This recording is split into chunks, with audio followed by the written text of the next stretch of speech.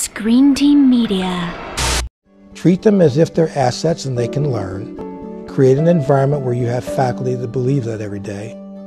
And guess what? You will perform miracles. 5 + 7.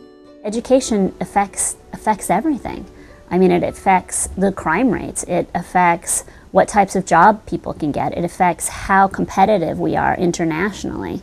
I mean, there isn't anything that it doesn't affect. And if you have a passion for any social issue, those issues cannot be really addressed unless you have an educated society.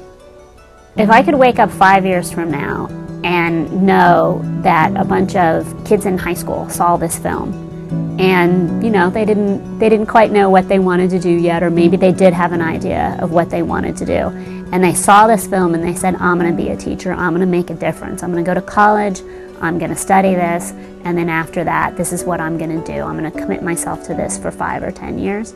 Then I think that would be the most amazing thing.